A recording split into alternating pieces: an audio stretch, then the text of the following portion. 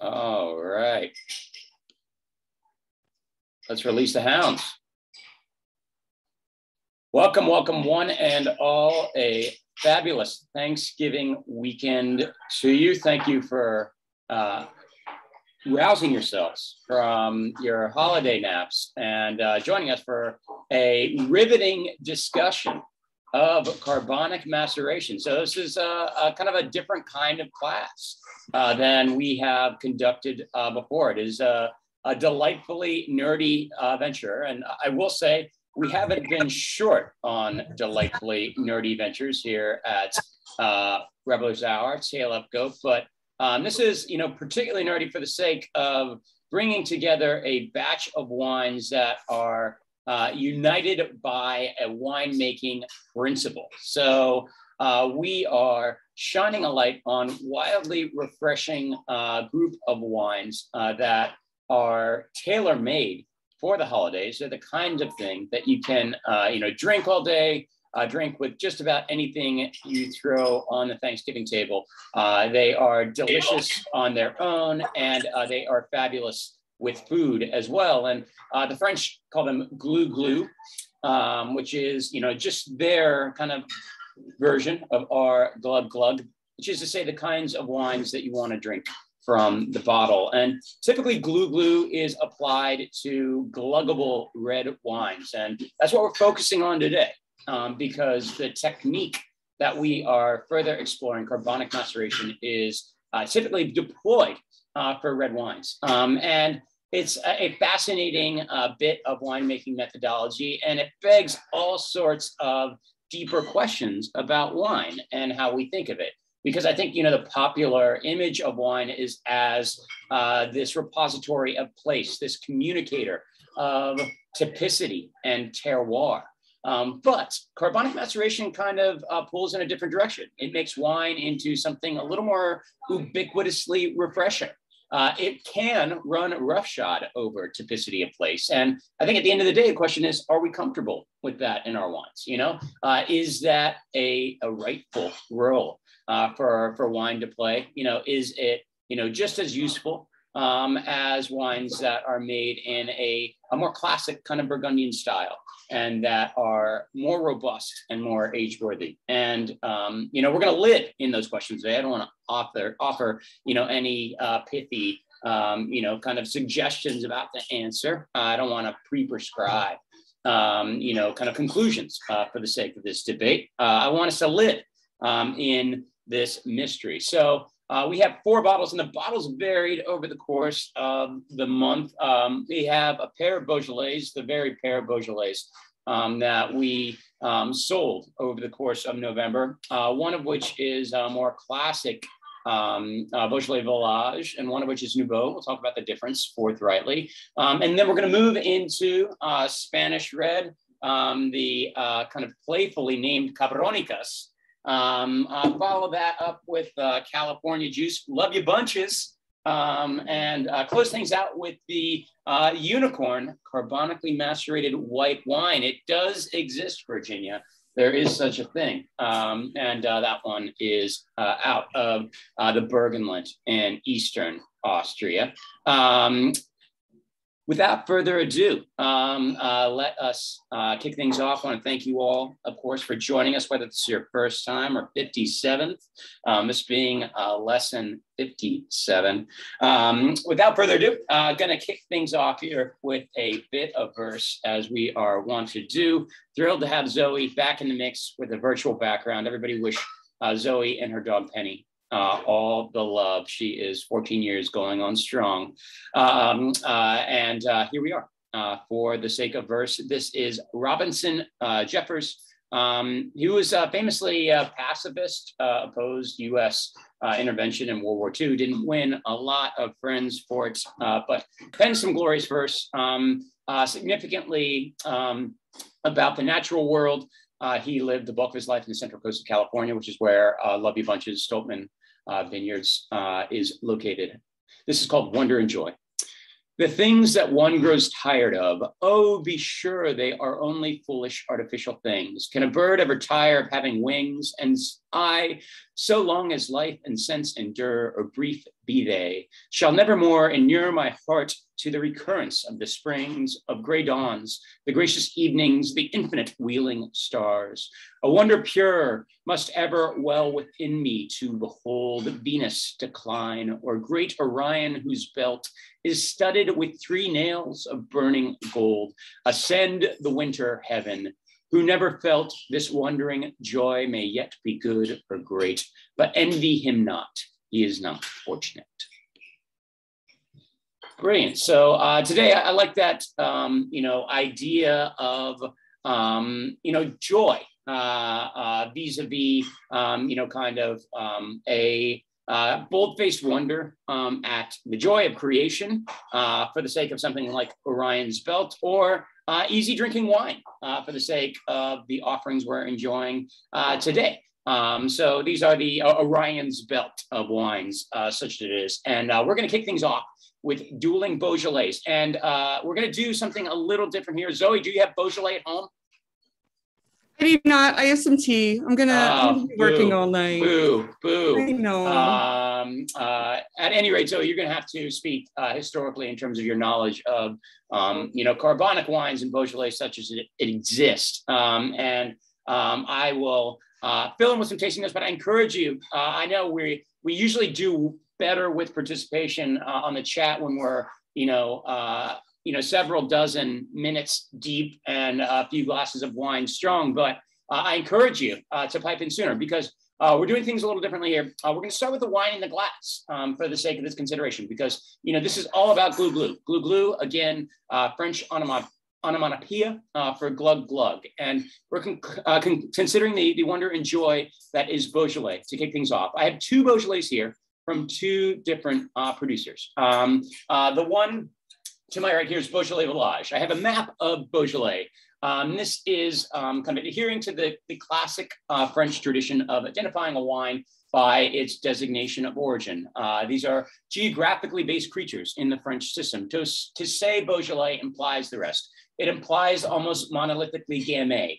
Gamay, that great underdog grape, famously outlawed in Burgundy as early as the 14th century. It finds a toehold in the granitic outcroppings of northern Beaujolais in particular. And that is the Cru zone, 10 crus, which you see here. The darker purple area is the Beaujolais Village region. It corresponds to a number of villages that turn out wine that are regulated more stringently than the wines throughout the rest of the region and have elevated status as such. This particular one, I'm going to zoom in, no one yak yet, comes from a winemaking merchant named Christophe Haquelet, and he's the nephew of one of our great heroes for the sake of this discourse, Marcel Lapierre, but more about him later.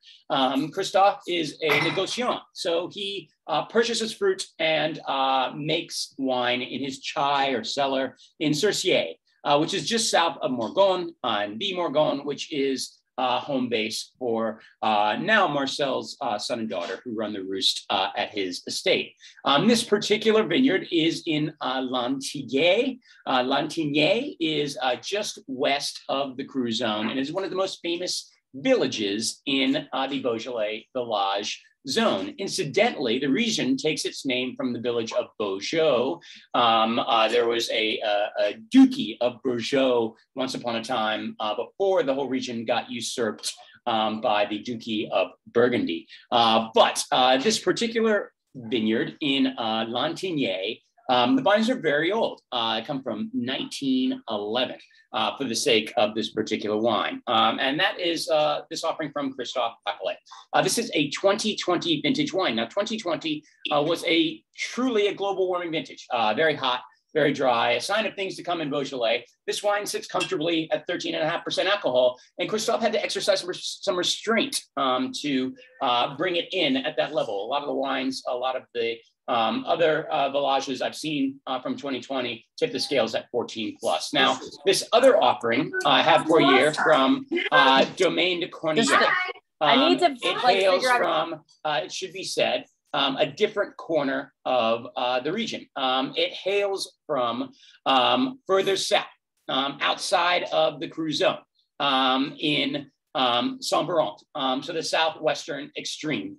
along a tributary of the Saône. The Saône is itself a tributary of the Rhone that runs north-south and kind of defines the eastern boundary of the region. Now, the southern zone of Beaujolais is different geologically than the northern zone. Much more limestone there, although there are granitic outcroppings, and Domaine de Cornillac has some granite. It should be said that granite degrades into the kinds of sands that Gamay adores. Gamay typically doesn't establish a deeper root system on limestone quite as well as Pinot Noir, for instance, does, which is why originally it was outlawed in Burgundy proper, again, many centuries ago, and found this kind of spiritual home in Beaujolais. Now, we're going to taste these two wines. The Nouveau stems from this tradition, the Cornillac, stems from the tradition of releasing wine and primeur. Nouveau is the new wine. It is 2021. 2021, very different vintage from 2020. The Nouveau here from Domaine de Cornillac, tipping the scales at 12.5% alcohol, which is much more typical for Beaujolais historically. It is a lighter, easier drinking wine. That's not to say that Gamay can't turn out bigger, broader shouldered offerings, but in this case, it is easier drinking. Now, this whole wine and primeur thing was a phenomenon all around France, but particularly in Beaujolais, but it came into its own in the 50s, 60s, into the 70s and 80s through the aegis of this gentleman's father, George Duboc. I would have pulled up a picture of George himself. This is Frank Duboc, but this is just too good a picture. Very Rex Manning here with, I think that's got to be a Jeroboam. That's 4 regular bottles at the very least of Beaujolais Nouveau. Nouveau became this global marketing phenomenon through the aegis of Frank's father, George Duboc. He took this tradition of releasing wine and primeur, the first release coinciding with the third Thursday in November, and he made it this global phenomenon. He sent the Concorde across the pond from Beaujolais, from Paris to New York, held these epic release parties that were modeled after this kind of original release, this original journey of the wine from Beaujolais proper to Paris that coincided with the end of harvest.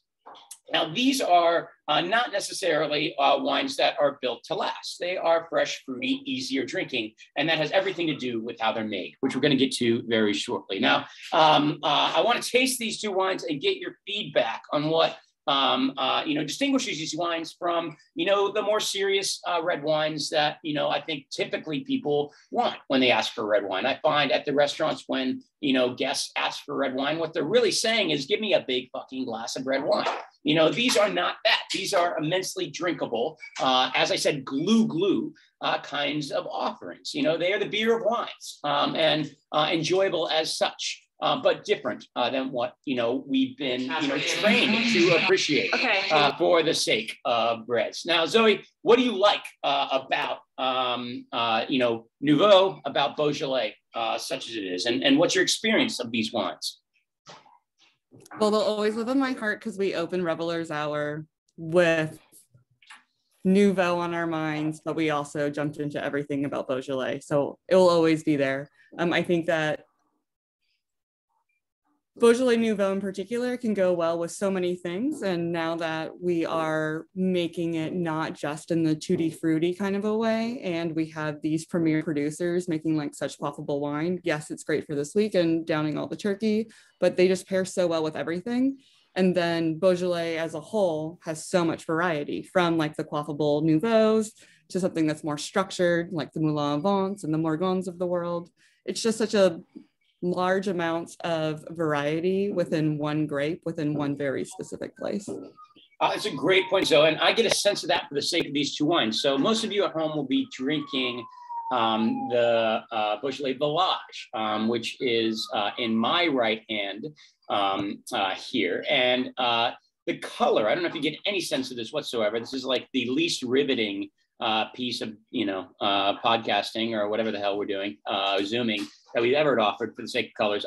Kind of can't get a sense of this through the magic of my Apple camera, but much more kind of a deeper garnet color to the Beaujolais Village, whereas the Nouveau is much more kind of intensely violet purple. And that has to do with the youth of one wine versus another.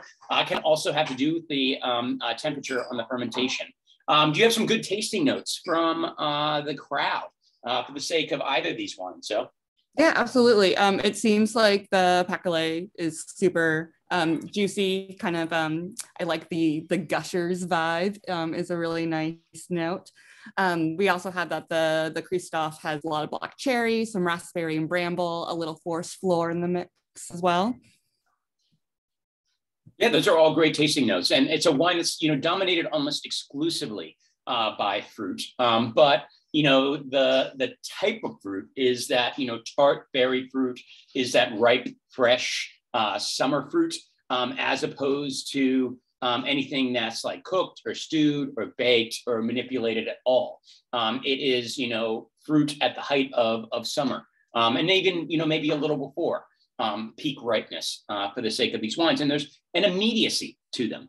They're juicy, they're approachable, they're delicious. It's not necessarily the kind of thing that you linger over. It's the kind of thing you throw back. And, that's, very much what they are intended for the sake of enjoyment. Now, the question begs, why do they taste this way? Why aren't they more sturdy and tannic the way a lot of reds are? Why don't they have, that layers of spice and those layers of spice in earth that certainly Gamay can have in other iterations, and certainly that we expect of other red wines? Well, to answer my own question, that has everything to do with how they are produced. And our watchword today is going to be carbonic maceration. Carbonic maceration. So carbonic maceration refers to, at its essence, intracellular fermentation. Thank you, Gil Sam, which sounds hopelessly clinical, and is. But at the end of the day, the idea is that we're dealing with a form of anaerobic fermentation. So not unlike our muscle cells produce lactic acid in the absence of, oxygen, when, you're finishing out that set or finishing off that run, or, reaching for, another turkey drumstick. Grapes will produce alcohol in the absence of oxygen under specific conditions. So there are two necessary preconditions for carbonic maceration. And those preconditions are whole clusters, as you see here, and an anaerobic environment. Anaerobic equals 86 oxygen. Now, that can be accomplished in a number of different ways. That can be accomplished through the addition of dry ice or CO2 to a fermentation vat that is then sealed off. Or it can be accomplished by the natural action of yeast that will produce CO2 during fermentation. It should be said that this process, carbonic maceration, is as old as wine itself.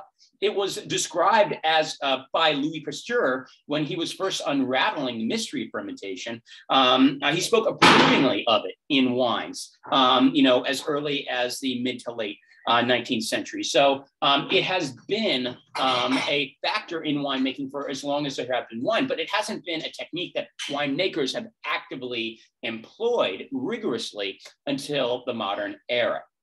So wines made in this style are thrown into a tank, the whole bunches. So hugely important that the grapes are harvested by hand. And it should be said that in the Beaujolais zone, by law, for a wine to be called Beaujolais, the grapes have to be harvested by hand. If you see Beaujolais on the label at all, that's the truth. And that's because carbonic maceration plays such an important part in the making of a lot of these wines. Now, you take these whole clusters, you throw them into a fermentation tank intact. Now, at this point, you can add CO2 yourself and seal off the tank and create an environment in which carbonic maceration occurs in almost all the grapes. Or you can allow the fruit to naturally settle, and a portion of the bunches at the bottom will be crushed, and the wine will start to ferment normally. So yeast will start to ferment sugar in that juice and form both alcohol, ethanol, alcohol, and CO2.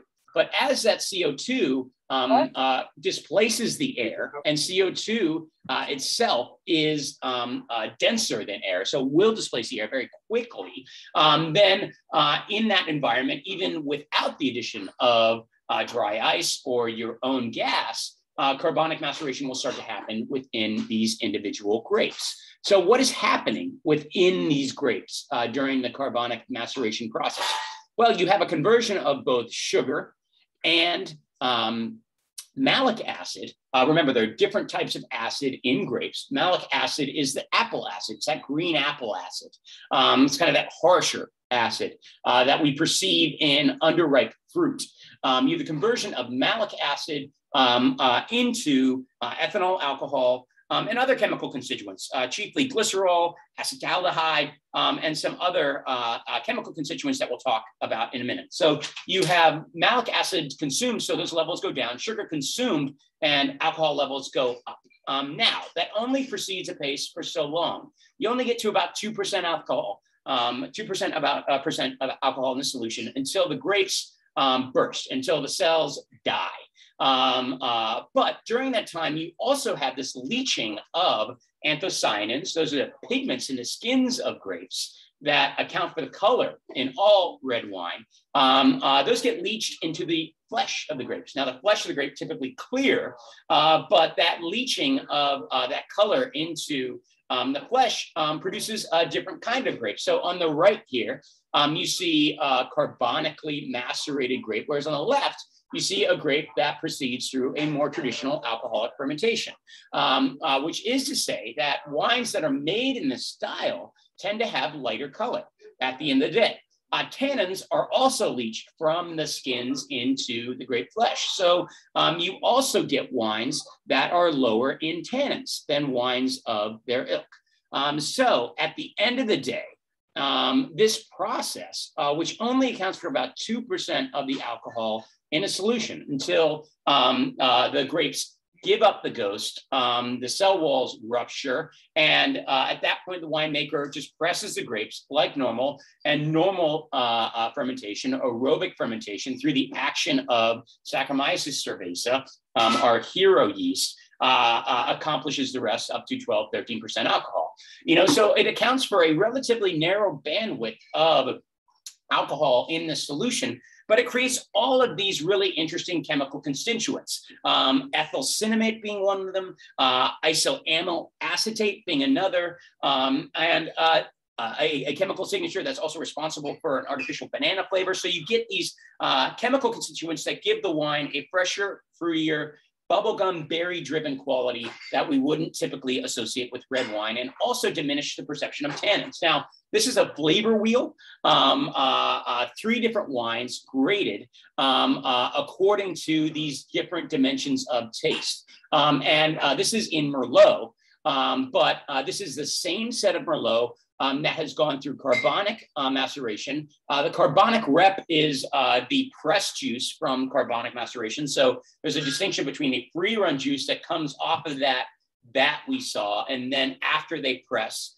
the juice is a little more dynamic and a little more tannic and a little more intense in terms of overall aromatic intensity. And then the traditional maceration, the traditional fermentation.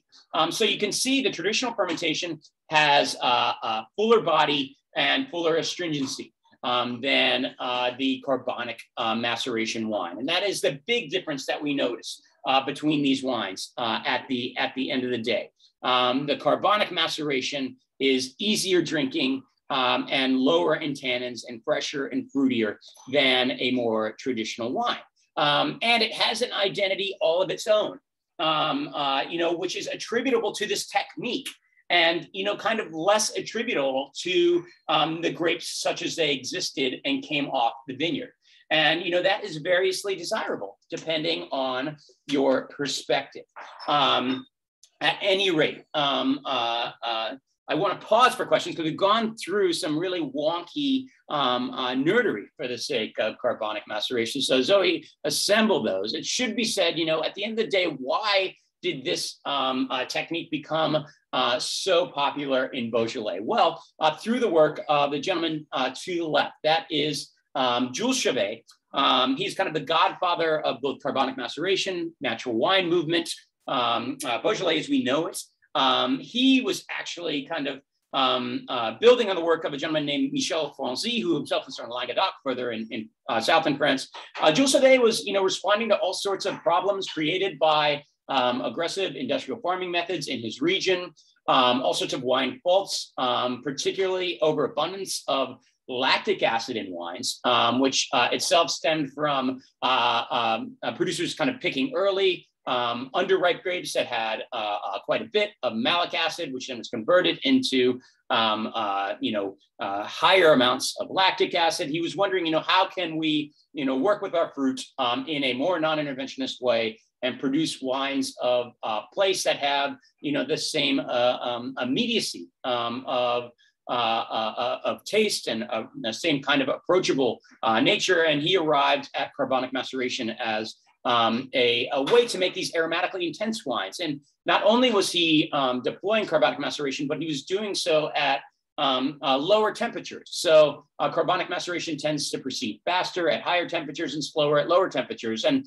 at lower temperatures, the kind of complex aromatics, that aromatic intensity that Jules Chauvet, who's a very gifted taster and worked with a lot of France's premier perfume producers to improve his tasting chops. So working cold was as much a part of his regime as carbonic maceration was, it should be said. And there is no one carbonic maceration. There are various different ways to work with carbonic maceration in wine. And it should be said too that there is full carbonic maceration for the sake of wine and partial. So you can, work with this technique in all of your wine, all of your grapes, or a, portion of your grapes. And you can do it, more aggressively by introducing CO2 yourself, or you can just let it happen haphazardly, which tends to give it kind of less of a full imprint of that kind of carbonic sets of flavors. Now, Jules Chauvet, starting in 1981, found this ready acolyte in Marcel Lapierre. He and his gang of merry men, Guy Breton, Jules Fouillard, and Chaminade was a part of that group as well. A gang of 4 or gang of 5, depending on your Popol Fidene, depending on your frame of reference, kind of popularized that methodology, and it became associated with the region and became associated with natural wine more broadly, which we're going to get to just in a moment for the sake of the Spanish wine that we'll be considering briefly. But I promised a question, Zoe, and then I continued to bloviate. Hit me. To start off with, are there certain grapes other than Gamay that respond well to carbonic maceration, or what is it about Gamay specifically that responds well to carbonic maceration? That is the eternal question when it comes to carbonic maceration. So Jules Chauvet was working with Gamay in a particular context in the very granitic soils of Beaujolais. He later in life actually moved away from carbonic maceration and favored destemming his fruit and making wines in a more kind of traditional manner without the aggressive input of that, particular technique. He advocated it for Gamay. He thought it was good for grapes like Carignan and Grenache and Languedoc, and he saw a place for it, with some Jura varietals like Poussard. He thought for other varietals, it tended to run roughshod over the character of the grapes. It tended to diminish varietal character. It tended to diminish a sense of place in a way that he didn't like. So I'm quoting a different kind of titan of French natural wine. This is from Eric Tessier. He's talking about carbonic maceration. He said, it's an efficient technique with which to make natural wines, which is to say, to make wines with a minimum amount of intervention in the cellar. But it gives such a strong aromatic signature that the result often shows more of the technique itself than the terroir, except in very specific combinations. And the combination, that he was speaking of was Beaujolais and Gamay, chiefly. But for other grapes like Cabernet Sauvignon has such a strong varietal imprint that, carbonic doesn't make a lot of sense. It can work with Cab Franc. It can work in places or in portions with Syrah and Pinot, but it's this eternal question of, what is attributable to, the artifice and what belongs in the art, such as it is, and how do we balance the two? How do we, balance this question of, what is innately special about this grape? And does this technique enhance that character, or are we making something that's just ubiquitously carbonic? And that is something that I think natural winemakers are thinking about quite a bit right now, as the technique has become more ubiquitous throughout the natural wine world. And that's really the question for us today as we taste through these wines, Zoe. So that was a very excellent question. What else you got? I was hoping it would be. I kind of early called that in the chat. So glad you agree. Are there different climates that are better suited for?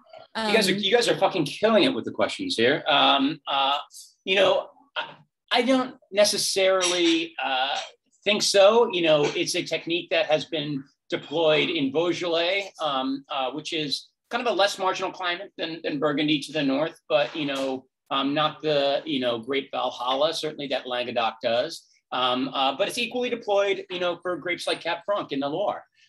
Really thoughtfully. So I don't think there's one climate that can lay claim to carbonic maceration as a technique. It necessitates fully ripe, clean fruit because you're working with whole clusters. In the vat, typically, you wouldn't want underripe grapes, although some of the malic acid would be converted. I would, think that's something you would, kind of consciously avoid. But I think it's a winemaking technique that lends itself to a lot of different applications, which is what a lot of natural winemakers really like about it. And, it tends to produce wines really efficiently because, during that carbonic maceration process, you get, this kind of breakdown of grapes into different chemical constituents that become food for yeast and kind of kickstart this really active ferment after that carbonic maceration process wraps up. And that carbonic maceration process can last anywhere from 2 to 3 days to 2 weeks, depending on how cold you keep your tanks. What else you got? Who made Beaujolais Nouveau taboo? Whose fault is it? It's George de Boeff's fault. But it's both to his credit and to his fault that it became the fad that it did. So he was a genius for the sake of marketing. He took this off the beaten path underdog wine that is Beaujolais, and he made it this global phenomenon for the sake of this marketing event. In November. He gave Americans excuse to drink on a weekday, and we're always looking for that, whether it's St. Patrick's Day or the third Thursday in November. And people ran with it. It didn't matter to them that the wine was unremarkable and tasted like, bubble gum that you get out of a dispensing machine. The mere fact of easy drinking alcohol was necessary. Now, the problem was that he encouraged the wine growers, the grape growers of Beaujolais to massively overproduce Gamay to the point that, he, kind of oversold his product, and the market became oversaturated with really shitty wine. So much so that it had to be thrown back into the still and, purchased back by the French government. So it went from this great success story to this kind of, regional embarrassment. And then furthermore, Beaujolais Nouveau, this unique kind of seasonal phenomenon, became conflated with Beaujolais the Region.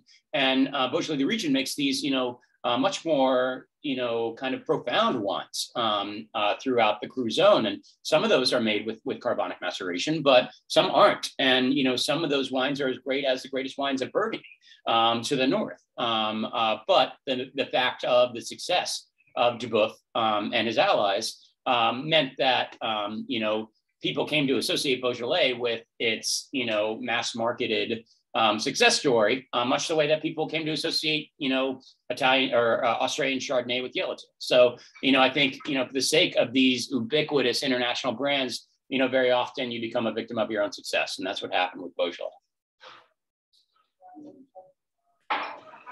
Groovy. So I'm going to turn our attention now to a Spanish wine. And I'm really excited about this one. This one comes from southern Spain. I think this is kind of a fascinating case study in the internationalization of this technique, carbonic maceration. So historically, the wine world was very insular. Especially in France, especially in like Burgundy proper, from one cellar to the next, winemakers were very tight-lipped and they were not collegial. They were not forthcoming about what was happening in their cellar. They weren't sharing best practices one with the other. It was feudal. That has, fortunately changed. And the wine world is international, much more so than it used to be. People travel from one region to the next. They share knowledge. And there's this lingua franca in wine. And I think that's particularly the case among natural winemakers because, they are motivated by a lot of the same concerns for the sake of transparency in terms of how they manipulate and produce their wine in the cellar. And, I think, for better or worse, they are motivated by, the common good for the sake of producing wine in a way that ensures the continued, survival of, grape growing and wine producing in these historic corners of the world, and that doesn't contribute to the degradation of the vineyard or the environment, and doesn't contribute to human misery on a broader scale, and that's to be celebrated. And in as much as biodynamics has become a global phenomenon, carbonic maceration has become a global phenomenon. A lot of other things like orange wine, pet nat. These are all part of the vocabulary. And, a lot of them started out as fads, but, they have come to transcend that. And there are, effective, wines made in this style and ineffective ones. We're moving now to Tempranillo. And Tempranillo is the most widely grown red grape in Spain. I think a lot of people have a preconceived notion of Tempranillo as a big, brutish wine. Even in Rioja, it makes these full-fruited, oaky wines. Rioja can be hugely elegant, particularly in the Rioja Alta zone and Rioja Alavesa zone. But typically it sees quite a bit of oak. Now, historically, that wasn't always the case. There was actually, prior to the arrival of the merchants from Bordeaux, after the pernicious yellow aphid phylloxera hit the Gironde estuary, a lot of them disencamped to Rioja. But before they did and started kind of, making wines in their own image, there was a long tradition of making wine with carbonic maceration in Rioja from Tempranillo. This kind of is a wine that kind of reverts back to that tradition. It comes from southern Spain. So we're going to zoom in here. Spain's tallest mountains are actually the Sierra Nevadas, and they kind of run east-west along the southern Mediterranean here, above Malaga and Granada.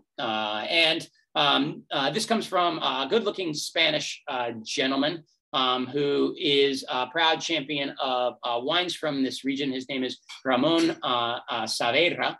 And this is his kind of homage to Tempranillo as it was, produced in Rioja in the 19th century. It's fully carbonic Tempranillo. Now he is in a very hot climate. He works against that in a few different ways. He's making wine at elevation, somewhere between 300, 600 meters.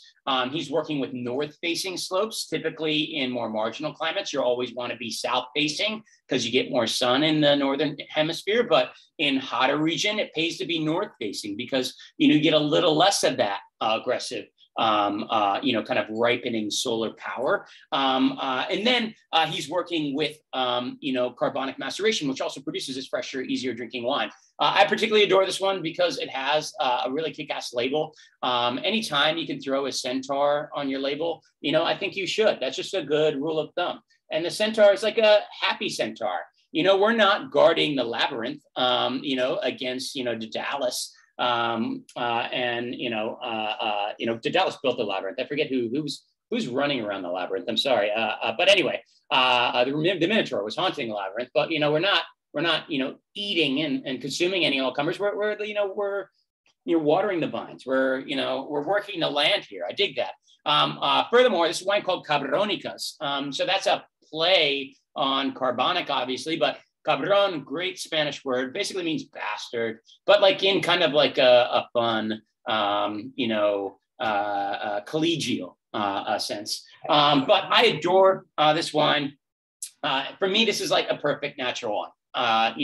It is, fun, festive, fruity, easy drinking, but it is not flawed. There's no rodent climbing out of the bottle for the sake of mousiness. There's no volatile acid, doesn't taste like fucking vinegar. It's just, immediately refreshing and joyful. Any thoughts on the bastard here? And how does it compare to people's preconceived notion of Tempranillo? And how does it compare to the Gamay that we tasted previously? Zoe, what do you got? Well, a lot softer, a lot easier to get to know. A more of a gentle Minotaur or a collegial Minotaur. Yeah, we're in touch with our feelings. The Minotaur is very, very in touch with his feelings. But yeah, absolutely, to see it with its purity, if you will, with all that like black pepper spice, but not in the hitting over your head or without the use of oak, I think is interesting. Barnyardy on the nose, but it's crazy tasty. And earlier, there was a lot of discussion about how the nose from wine can be so different from the actual flavors, just like how sulfur will play. Perhaps you can expand upon that for a minute. I mean, I love wines that have that sleight of hand, that, have that disjuncture between, perception, of, that aromatic realm and perception on the palate. And, this is certainly one of those. This wine does have like a chewiness to it that I adore. I think it's certainly more tannic than a previous one we tasted. That has everything to do with Tempranillo grown in a warmer environment. You can diminish tannins, but you can't eradicate them entirely from a grape like Tempranillo that is inherently more tannic than Gamay. I definitely get that barnyardy dimension.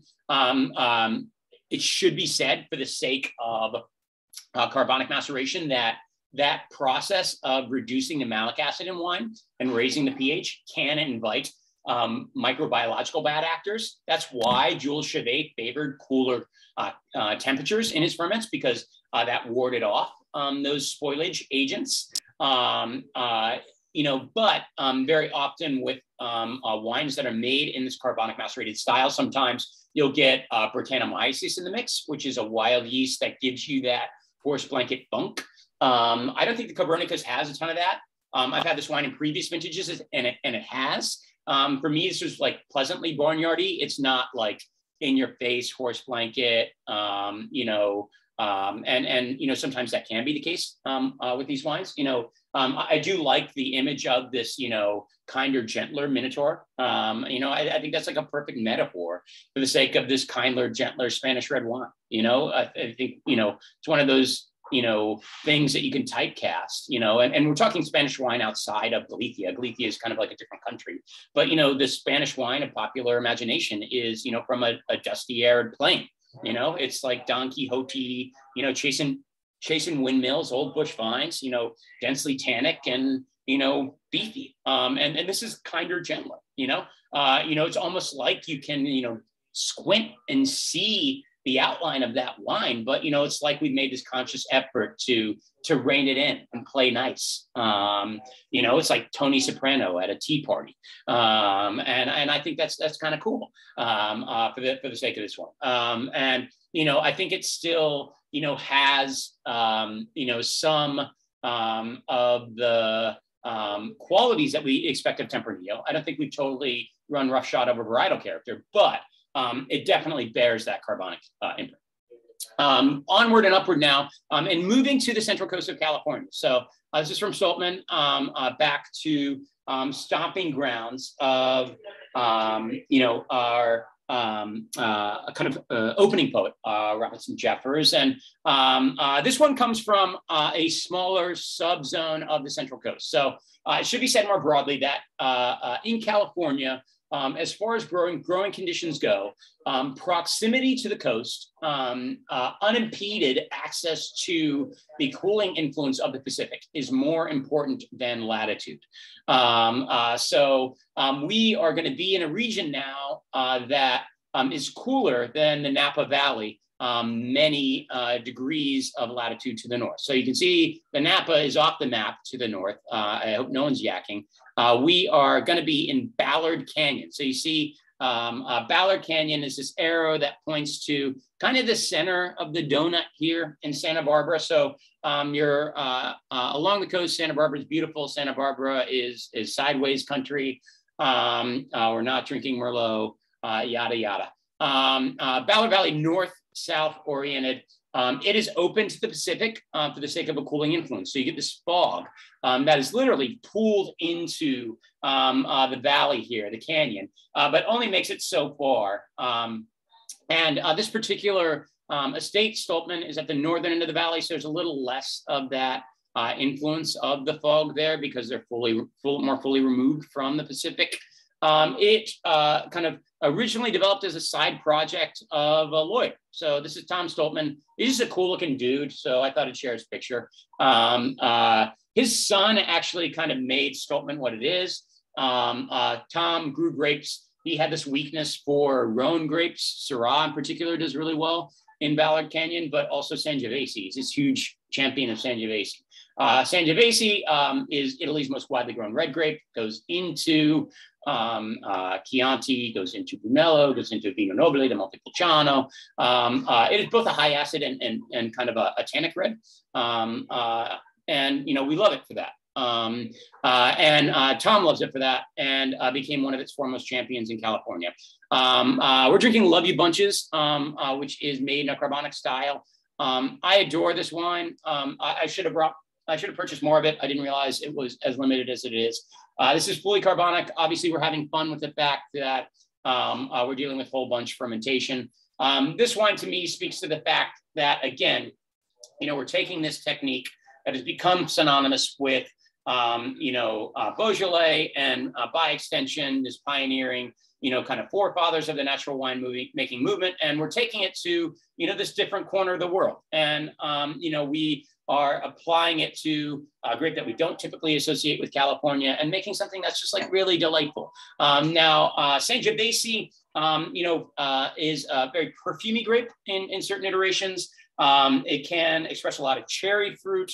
It can express, this kind of tomato plant herbaceousness. For me, this one is bringing some of that stewed tomato to the party, but in a fresher, fruitier style than, I would typically expect, certainly, of Chianti, which, is a wine, Sangiovese in, its Tuscan context, a wine that leans more heavily into tannins. Zoe, you're taking feverish notes, almost like you're at like a presidential debate. What do you have for the sake of your note taking? Is he the only one making Sangiovese there? He is certainly not. I know the folks at Tandem make Sangiovese. There are some other folks that work with the grape in California. Syrah is really kind of the grape of choice in Ballard Canyon. Our friend Peter Passon makes Syrah there at Pied Sassy. So it's more Rhone varietals that have flourished there than Central Italian ones, but Tom in particular and his son and daughter-in-law have become champions of Sangiovese. I really adore the wine that we brought in from him too, which is Trousseau. Trousseau, as those of you who tuned in for our Jura class will remember, is a grape that thrives in Eastern France, but it equally thrives as Bastarda in Portugal, in Port of all things. So it's this great mystery for the sake of, especially in the Middle Ages, how these, cultivars land from one corner of the continent to the next. But that's a wine, if you want to try it on, it's made with partial carbonic. So again, we spoke earlier about, semi-carbonic versus full carbonic. And it should be said that full carbonic is this like asymptotic limit. You can never really get full carbonic because at some point, some of the grapes are crushed, there's some juice, unless you like sealed grapes in like a plastic bag with CO2, that would be full carbonic, but that would be a really weird way to make wine. There are some people like in Australia that do that because Aussies are crazy and they're willing to try anything for the sake of the science of wine. But you never quite get to full carbonic. Semi-carbonic is a decision that, maybe we'll just let this happen naturally for a portion of our fruit and we won't crush it. Or very often producers will do this thing, it's called like the lasagna method of winemaking, where they throw whole clusters between layers of crushed grapes in a fermentation vessel. And they'll get some of that, carbonic influence, but it's much more muted. And that also tends to create a fermentation that is a little slower, that happens at a lower temperature. So there are a lot of different ways to work with this technique. And I think it has this identifiable imprint for the sake of flavor. And I think it's something that, if you are hip to, you can start to recognize in wine in a really fun and fluid way, which is kind of a good segue to our white wine here. I just think this is fucking delicious. Like I said, I wish I had committed to more of it. I didn't realize it was as limited as it is. But, at the end of the day, wine, an agricultural product, and, we equally celebrate the ephemerality of it all for the sake of, it's kind of like the ultimate, like, memento mori. So this like long Renaissance tradition of like, it's like Hamlet has a skull on his desk. So, being reminded of our own ephemerality is not always a bad thing. At any rate, that was a deep dive into our own mortality for the sake of Sangiovese from the Ballard Canyon. Any comments on that one, Zoe? No, I think it's perfect. Can you talk a little bit about the acidity? There's a lot of comments about its texture, and I think like saying drying out, or it's really like tingling. I think someone said springy. Is that? Yeah. So you have a few things happening there, Zoe, which I find fascinating. So on one hand, carbonic maceration tends to dampen your perception of acidity in wine, which is to say the acid levels themselves are lower empirically. Yeah. Measurable acid, particularly malic acid, as a constituent in,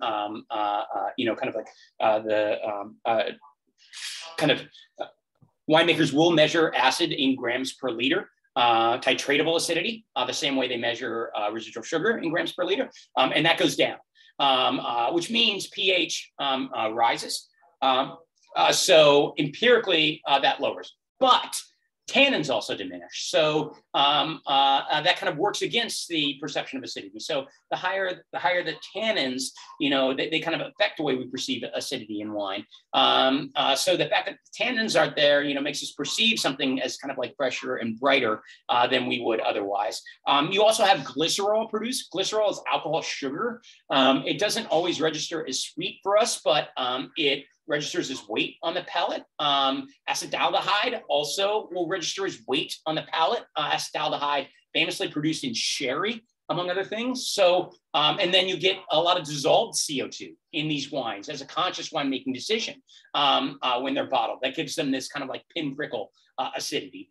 So you have all these dimensions, but I find, with a lot of these carbonic macerated wines that, that glycerol in particular registers as weight on the palate, and the acid is fresh, but there is something, kind of a little springy about the wines, for lack of a better word. And, they are fresh, but they're not austere. And, it's not this like citric fruit that you're embracing, it's this, kind of crunchier quality of fruit that you get from these wines. And there is something that's, texturally a little chewy about them on top of that. And that brings us, that's a great segue, honestly, for the sake of this white. So carbonic maceration, almost without fail, is a technique that is deployed for the sake of red wines. But in this instance, we have a renegade winemaker. The very name of this winery, Kolfolk, is an idiomatic German expression for basically like a iconoclast, one who marches to the beat of his own drummer, which, as someone that pours fine wine at a Michelin-starred restaurant in a transparent white T-shirt, appeals to me. Kolfolk is in Burgenland in Eastern Austria, and he took over the family domain. And I'll pull up a picture of a winemaker in just a moment, Stefan Balanschitz. And he wanted to make an orange wine, but one that didn't have an aggressive tannic imprint. As such, he worked with Gruner Veltliner, the most widely grown grape in Austria, and Welsh Riesling, which is a very widely grown grape throughout Central Europe. Ironically, Welsh Riesling, not related to Riesling itself. Stefan is the gentleman with the long hair and the beard in the middle here. He's a bit of the, goose for the sake of our duck, duck, goose game.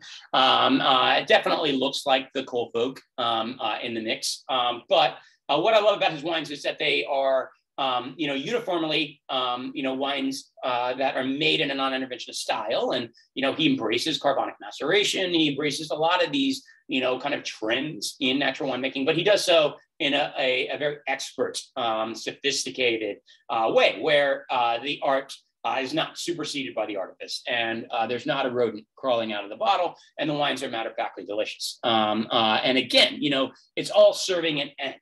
At the end of the day, whatever you're drinking, I feel like, whether it's a wine made in a more conventional way or one made with carbonic maceration, the wine should stand on its own two legs, and you should have a sense of its own,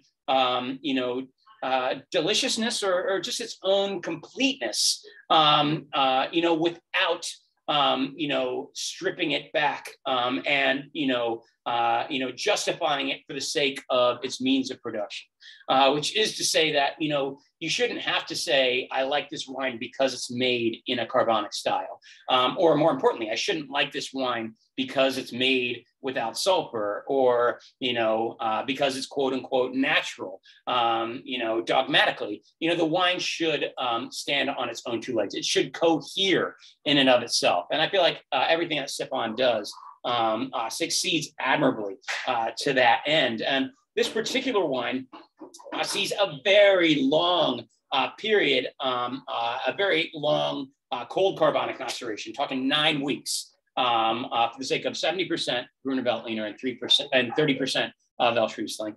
And he does that because he wants to extract some of the more interesting, qualities that the skins provide in wine. Some of those more dynamic sets of flavors and textures, but without giving an orange wine that aggressively tannic dimension. I think this is hugely fascinating, especially having tasted some of the carbonic reds, because I think, some of the flavors that are readily identifiable in the red wines are readily identifiable in this orange wine in a way that, for me, is vindicating for the ways in which, methodology can inform what we taste in the glass, but really is confounding for the ways in which we tend to distinguish white from red and put them on separate planets. And I think that's super cool for the sake of this particular offering. Any thoughts on this one, Zoe? Yes. This one is also pairs well with pop rocks and jelly beans. I think that also is a comment on its acidity and that texture and that chewiness. I do want to go back to something that you said where you related Beaujolais to beer, and exactly what you meant by that, if in terms of like consistency or with maybe it was perhaps when you were talking about flaws in wine, and that like Bretagne Manices is like totally normal to have in some beers. When that Brett becomes too much in wine, it becomes a flaw. I kind of missed exactly what that note was. I mean, there were a lot of kind of parallels to tease out there. So in that context, in the beer of wines, I was speaking in Miller High Life terms, just for the sake of something that is easy drinking, something that is thirst quenching and matter of factly delicious, and you don't have to linger over too long to enjoy. It should be said, at the end of harvest, almost all winemakers that I know, throw back beer because wine starts to feel like work. And a lot of these Glou Glou wines are, they serve that place. They're fresh, they're easy drinking, and the best of them aren't one-dimensional. The best of them are multifaceted, but they are still wildly refreshing in a way that allows you to turn off a little bit, and I think that's important. I think the cold book is something else entirely. I think texturally, it's definitely of the same species as the wines we enjoyed. I think texturally, going from the Sangiovese to the cold folk, they very much kind of vibrate on the same wavelength, and I think that's really interesting to me and really exciting to me. I think that's one of the things that orange wine does really beautifully. It brings into the mix a lot of flavors that we more typically associate with white wines, but texturally, it plays with food in a way that red wine does, and that allows it to go up against some fattier, richer dishes than a more conventionally styled white wine would be able to. Fascinating. All this talk about beer and Miller High Life, and then all I want to think about is Chiaro, and it's spiked into Miller High Life. I hear you. Could you talk a little bit more about the wildfires in Spain and how that affected the wine industry there? I wish I could speak to that more kind of expertly, Zoe. Wildfires are,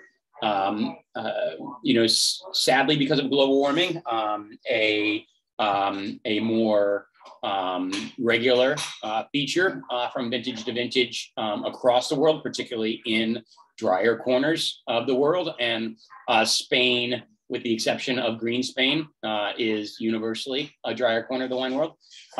It's hard to talk about fires anywhere unless you are on the ground.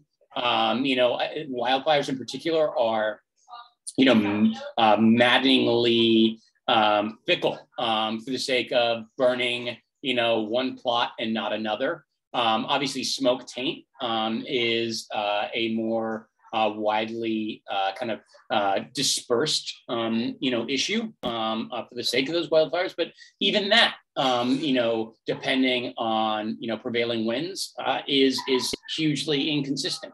So I can't knowledgeably speak from one producer to next about how wines were affected. I found in my own conversations with producers that I've continually been surprised, for better and worse, at how particular regions, or particularly wineries in regions that I thought were decimated by fires, were affected. It should be said that carbonic maceration is not a magic bullet when it comes to smoke taint. You need intact whole clusters that are pretty pristine to work carbonically. The only out for the sake of smoke taint and red grapes is rosé.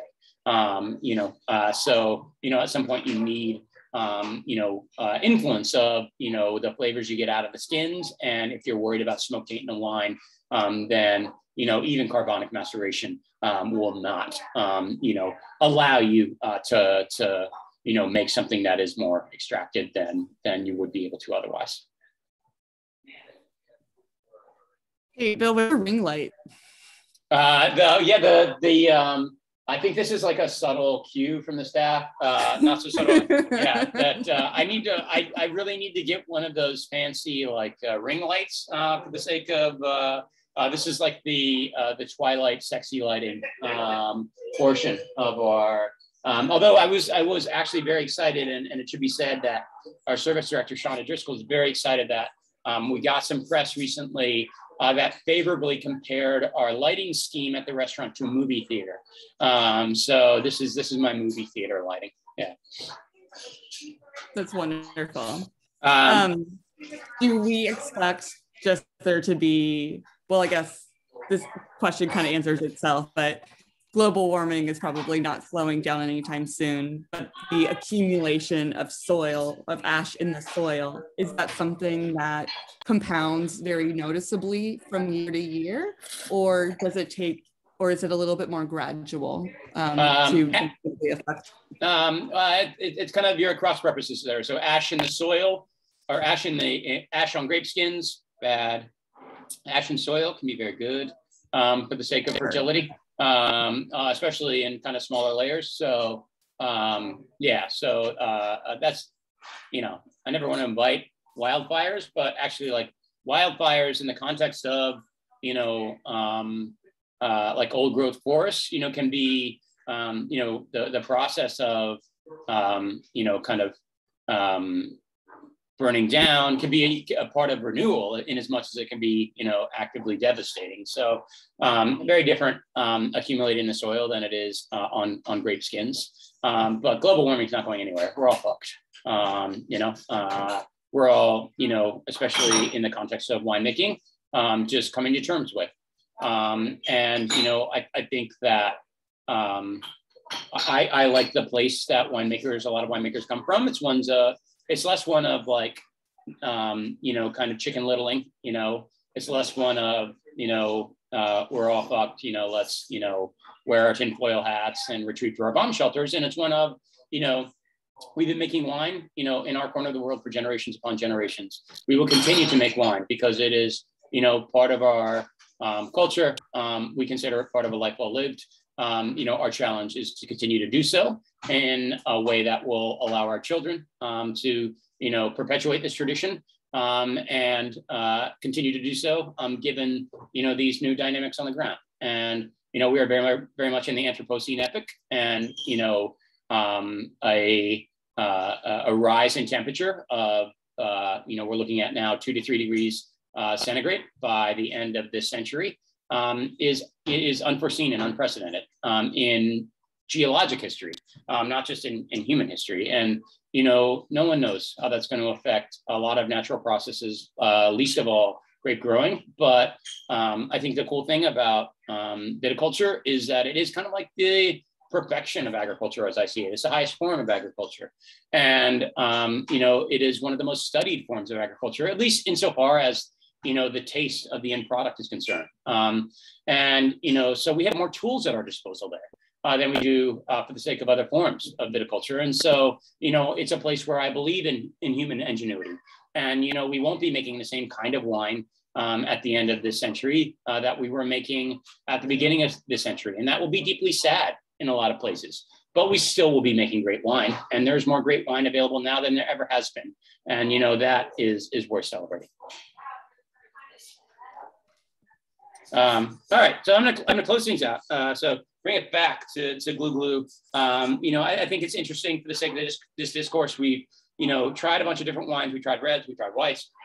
And we thought about to what extent is this flavor profile attributable to this technique in carbonic maceration versus this hodgepodge of grapes and regions. And at the end of the day, it's like the Forrest Gump. It's a bit of both kind of thing. I think there's truth to that. I think at the end of the day, it should be a bit of both. But wine is equally many things. And so what if a wine tastes more carbonic than it tastes like California Sangiovese or Spanish Tempranillo, or even Gamay from Beaujolais. At the end of the day, if it's delicious and it's affordable, then that's worth celebrating too. A lot of the producers that we've dealt with, particularly Stolpman, and certainly Cornaillac and Marcel Lapierre's nephew at this domain, they make a lot of different wines. So they'll make the beer of wines, but they'll equally make more age-worthy wines. as well. And wine doesn't have to be one thing to be enjoyable, you know, and Glou Glou doesn't have to be one thing either. It doesn't have to be an excuse to drink a whole bottle yourself.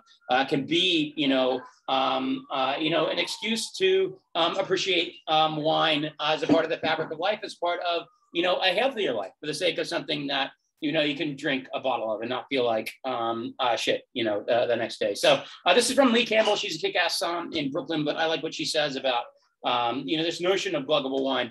The soul of Glou isn't raging and gluttony and overconsumption. It's access, equality, health, and moderation. So cheers to that. Cheers to you all at home enjoying these festive, gluggable wines on this holiday weekend.